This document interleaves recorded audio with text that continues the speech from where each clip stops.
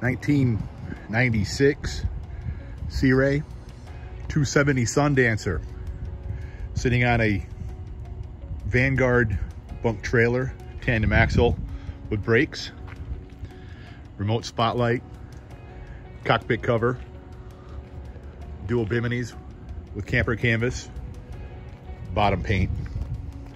Boat's in nice shape, still has some shine to it. Used almost exclusively in Madison, Wisconsin on Lake Mendota.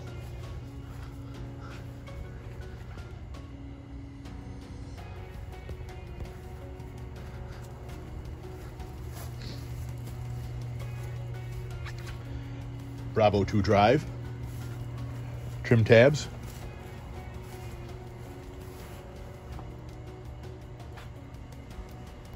cockpit area is nice and open, full bench across the back, aft facing seat with underseat storage, port side lounge,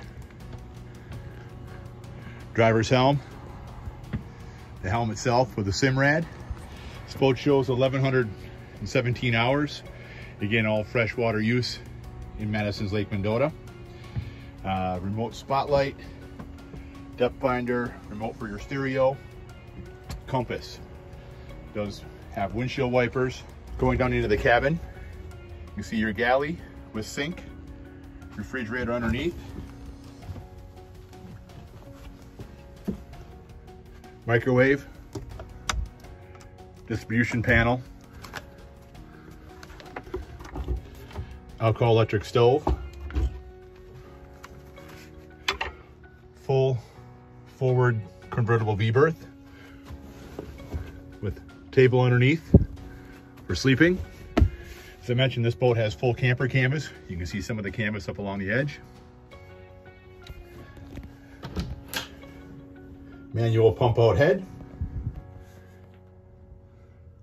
full fiberglass liner. Boat also boasts a mid cabin where the rest of the camper canvas is stowed. Previous owner installed a unique air conditioning unit to make this boat comfortable while staying on it.